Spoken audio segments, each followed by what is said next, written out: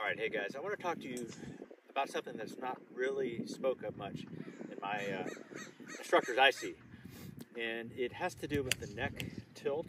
You know, we can move our neck, it's very mobile. It's the top of the spine. This is called the cervical spine, as you guys know. And how you position your head can have a direct effect on the movement of the body throughout the golf swing. Good, 10. Right. Hey.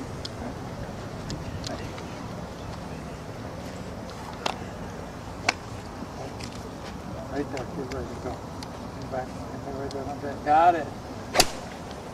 Right. Now, what's that? Next, right up. Now watch that. Up the neck. Standard.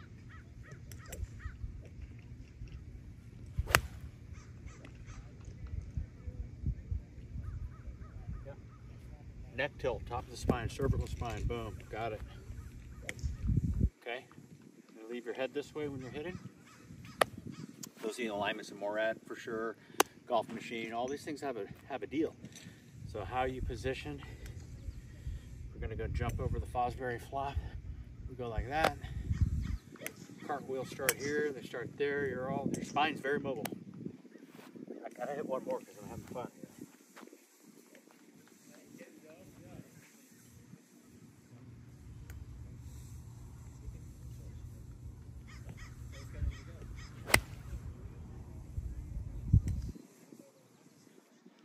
I'll take it. See you on the other side. In the golf swing. So how you position your neck and head has a big effect throughout the chain of the spine or the movement of the body throughout the golf swing, okay? What I mean by that, if I have my neck tilted this way, it's gonna be very hard for me to come from the inside because my body's bent, my neck's tilted, my spine's going up this way, but I'm trying to swing that way. It can't happen unless I do some magic thing from here or start to shift this way. And you'll see that a lot. You'll see the head changing quite a bit on the tour when the guys, you know, coming into the ball and their eyes are like this, and then all of a sudden you'll see them kind of tilt down. It's just the spine going to work, the natural movement of the body. Now, you can circumvent things for like a draw style, pull draw or push draw.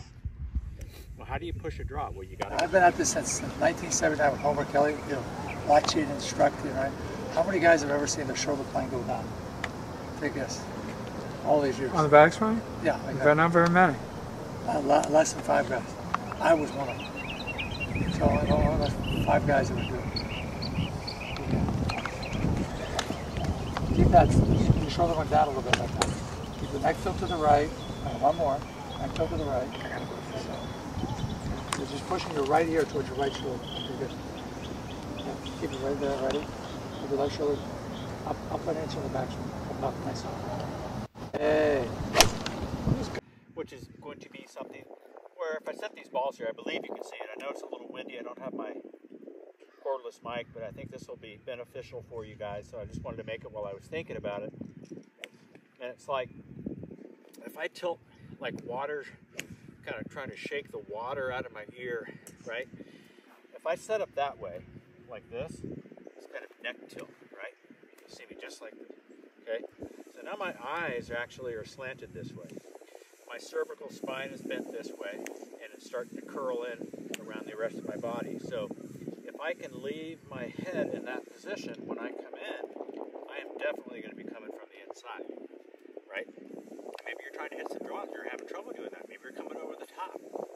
So an anti-over-the-top hack would be when I have my neck tilt organized. And today, the sun is actually out, and I can see when my neck is tilted. And if I stay in this position with my neck, I look up and I can see that ball started to the right of my start line, target line, and bent backwards. So a lot of times I'll end up too much like this, just too much directly straight, like the A-frame, just like this, but I will be trying to hit it to the right. And the only way I can do that really is to adjust at the bottom of my swing plane out this way, and then adjust the club face, and then I can do that. you have some choices.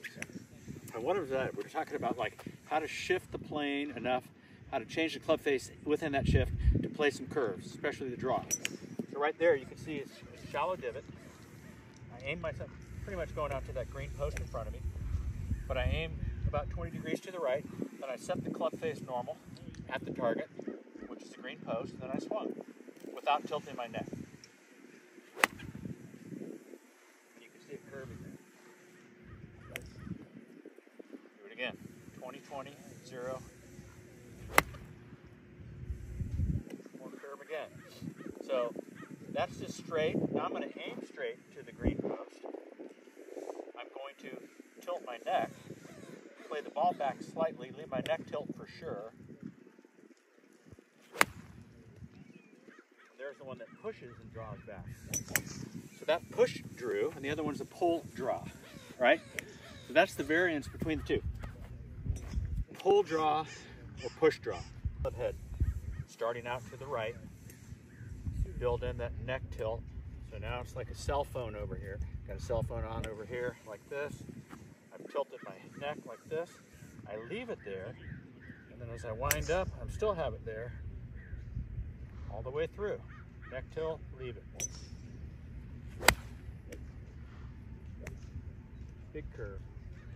I don't know if you can see it through that camera. I think so, though. You can see my divot there, just like this. Right, you might see my feet stair-stepped out a little bit, right foot back. I've always been like that, like Hogan, but my knees are always square.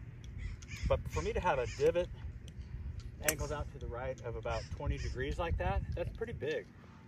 And I couldn't do that if my head was just straight off like this. My hat perfectly straight with the brims like a quarter horse coming out of the gate with the blinders on. Tilt those blinders this way, okay? I'm gonna retilt those blinders for you. That's a pretty good one. I just made that one up. Boom. Got it? Now my neck, head's down, tilted back this way.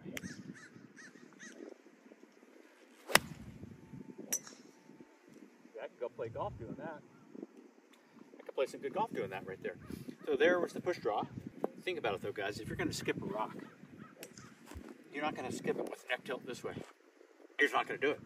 Or you kind of skip it this way. No, you're not going to do that. You're going to come in like this. You're going to come dripping water out of your ear, coming in like this, right? Like this. Sometimes I'll walk into golf balls. I'll show guys, especially my students, with driver. I'll have them go with the guy, I forget the, Dr. Dre maybe, I don't know. He had the clock around his neck, go in the swagger like this. Get the arms hanging off to the side. I've already got side bend. I got the shaft already lined up with the left arm for, you know, the forward leaning shaft, right? I've already got neck tilt. So I would come in towards my golf ball like this. Show my students. Coming right on in. What do I do with this golf ball? Gangster lean like this, right? Keep that side bend lean, neck tilt. There's that tilt to my neck.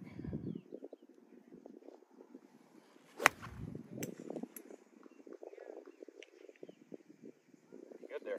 You know, I was thinking about the older player. Who was that guy that kind of had that look? I think it was Ray Floyd. He used to kind of always have that side bend look. Do it one more time.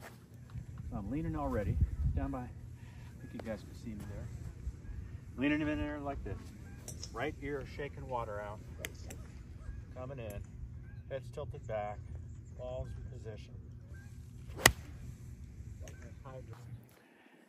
Hey guys, it's Gormanator. I just want to let you know in the description box down below, you'll find a link that'll take you to paulgormagolf.com. Now, this site was for my students, but I want you guys to have it too, so you have a chance to practice hard and do things the right way when you're at the driving range. A video container in there with little miniature drills to keep you focused instead of just banging balls like these guys behind me. Also, faults and fixes. I put a container in there full of videos. You have trouble slicing that driver. Teach you how to get out of that. Maybe the contact's not good with your irons and such. So hop in there in the description box down below. You'll find a link that'll take you to paulgormagolf.com.